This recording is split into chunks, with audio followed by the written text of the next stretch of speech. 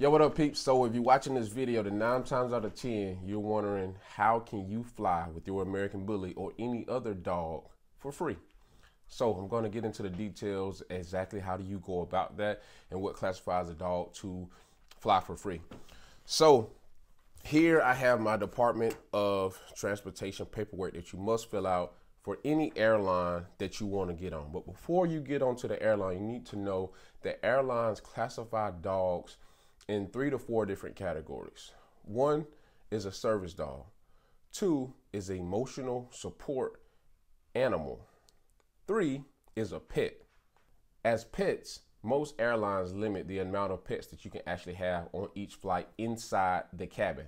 Now, there are some pets that can fly under the cabin in the storage area.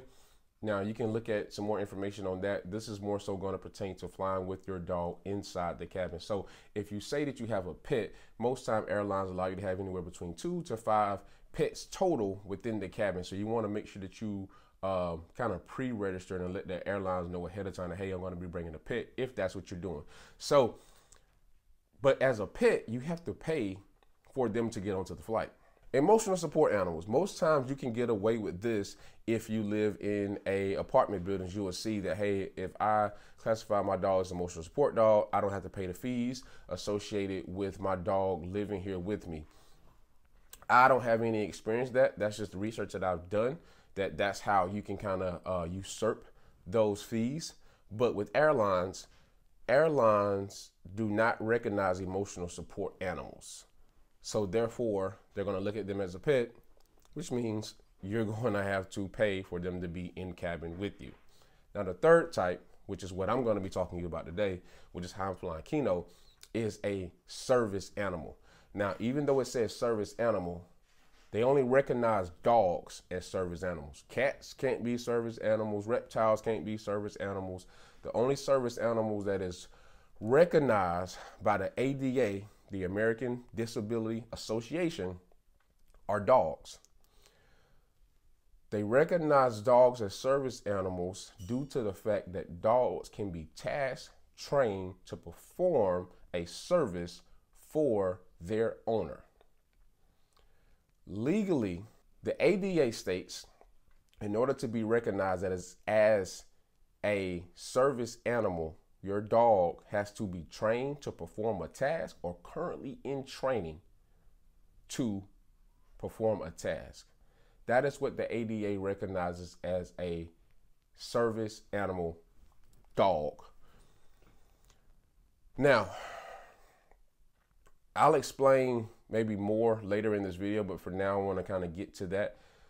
The ADA says, the American Disability Association states that a service animal, dog, that is trained to perform a task is essential to that person. Therefore, if a dog is ADA compliant, which means they've been trained to perform a task or they're currently in training to perform a task, then legally that service animal, service dog, has to be allowed in any public areas that normal people, normal pet owners, can go. The dog has to be able to go as well, because the dog has to perform a service to protect the person, look out for the health of the person, numerous things that dogs can be trained to do. You don't have to show what the dog is actually trained to do, which brings me to another point that's really important.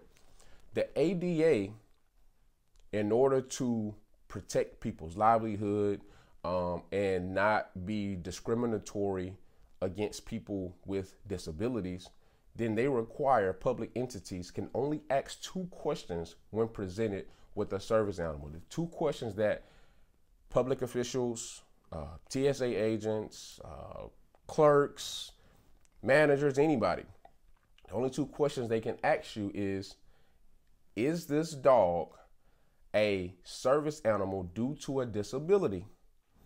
They can't ask you what a disability is. They can't ask you how disability came about. None of that. The second question that they can ask you legally is, what is the dog trained to do? And that is important. Is this dog a service dog due to a disability, what is the dog trained to do? Now, out of respect for everyone that's going to be tuning into this video, I won't actually say what my dog is trained to do. But some causes and some reasons why people get service dogs is people suffer from epilepsy, people have seizures, people pass out, people get low blood sugar. Dogs can be trained to alert their owners of those things. So if you have a dog that is in training or trained to help you alert you of those things, and your dog can be classified as a service animal, service dog. Keno is classified as a service dog. Therefore, all service dogs fly for free in cabin. That is the only way to fly a big dog that won't fit under the seat in front of you in a cabin on any major airline for free. Now, I'm flying United. I haven't tried this with international, so do your own research on that. I'm going from Texas to South Carolina, but that's really important to know that, one, what the ADA says that public entity can and can't ask you. Two, knowing the questions that they can ask you and being prepared to answer those. So, is this dog a service dog due to a disability? Yes. What is the dog trained to do? Well, hey man, this dog is trained to alert me when I'm about to pass out. That's it.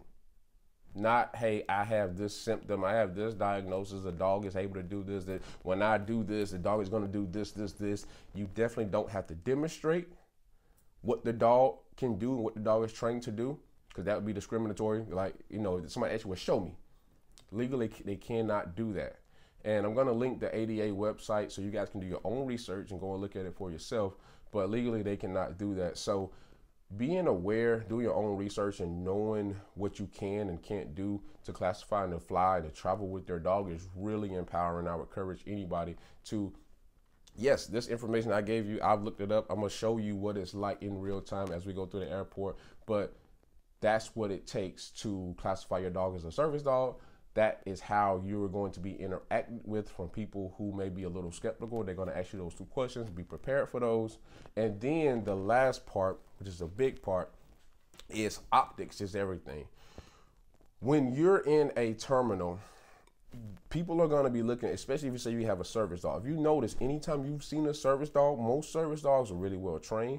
They're right next to their owner. They're not barking. They're not super aggressive. They're not doing anything that normal pets and things like that do.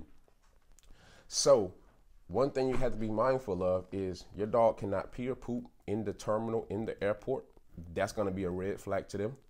Your dog cannot be overly aggressive to anyone, biting, barking. That's going to be a red flag to them.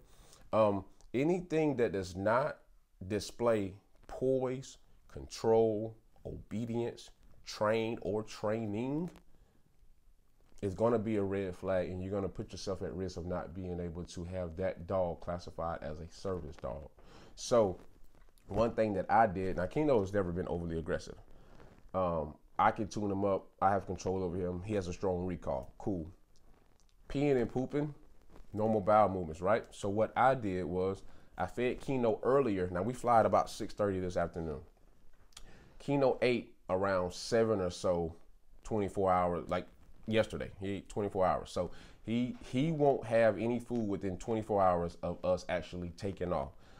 On top of that, I made sure I took him out regularly today. He pooped at least 3 times, and then I took him to another part, a new area that I've never taken him to, and let him mark it up. So now he's sprinkled himself out. I haven't given him any water, and I won't give him any water maybe until we kind of come down on the flight. Maybe during flight I may let him sip a little bit out of my cup, but I won't have to worry about peeing and pooping at the terminal. Keno is really well house trained, indoor trained anyway.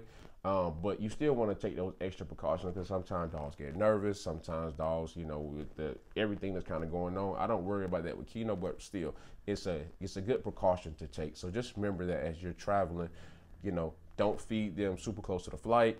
Make sure that you take up water 12 to 15 hours before the flight. Don't give them any more water. Make sure you take them out routinely. I'm going to take him out again, so he's going to have another chance to pee and poop. Just make sure that you're doing your part to make sure that you are being proactive so that you can fly with your American Bully or any other dog for free. as a service dog. Then I started like looking at his pictures, and I accidentally lost. So even though Keno used the bathroom at home, I wanted to take him outside just for one good measure. So we walked down below the airport terminal. Good, that's what I like to see. Okay. You good? Good. So I gotta walk back up that hill.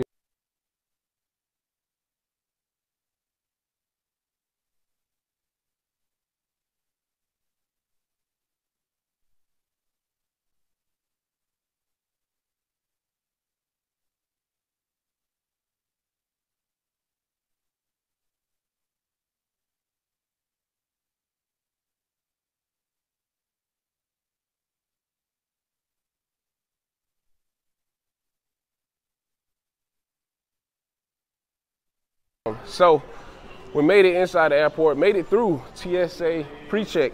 Did not go any of the way I thought it was gonna go. Actually, I thought Keno was gonna be all nice and smooth. I thought he was gonna understand where I was coming from and not make us a little crazy. So because I have his prong collar, so I can correct him, hey, so I can correct him, it kept ringing through the TSA machine. So they asked me to take it off of him. And I was like, man, I really don't want to take this collar off my dog. And he was like, man, it keeps beeping. He asked the supervisor. Supervisor was like, yeah, just take it off of him, let him go through. I was like, all right, cool. As soon as I drop it, Keno, dark, because Ashley's up ahead of me. And he goes, and he's running around sniffing stuff. It just looks like no total control. And I'm just sitting there like, dang, bro, why you make me like, I didn't account for that. So next time I would just have something that can go through the metal detectors that won't ring off. That's definitely a move I will make, so I won't have to be in that situation. But at least they didn't, they didn't turn us around. They didn't say that, hey, this dog can't be classified as a service animal right now. So that's a good thing. Coordinate? Oh, okay, cool. Yeah, I was wanting some stuff for social media as well. So Keno used the restroom outside. I'm glad he did that. Making our way downtown, walking at a quick pace.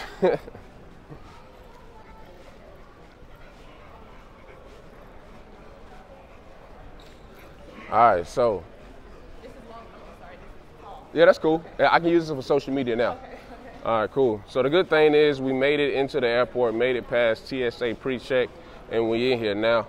You're gonna have to tune in to the YouTube to figure out exactly what happened. Did Keno behave himself? Did he run wild? Did he do something unexpected? You're gonna have to find that out on the YouTube. But we in here, we're making our way. So, whew, let's roll. We're flying with him as a service animal. So this is the first time that he'll actually be able to fly in cabin. Before, when they're a puppy, they have to fit up under the seat. If they're a pet, at that time, I think they're a pet, but. I'll be back. Okay, but reading up on like the American Disability Act, basically you can, if they're trained to do a task, they have to accompany the person they're doing the task for. And so I've trained him to do something for me to help me out. So so that's how he can fly. He can fly for free. Yeah. You don't have to buy like an extra seat? No. Oh, okay. Yes. Thank you. Thank you.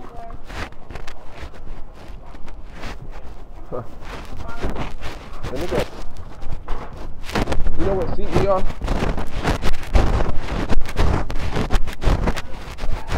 Alright guys, so we made it. Keno is laying down like a champ.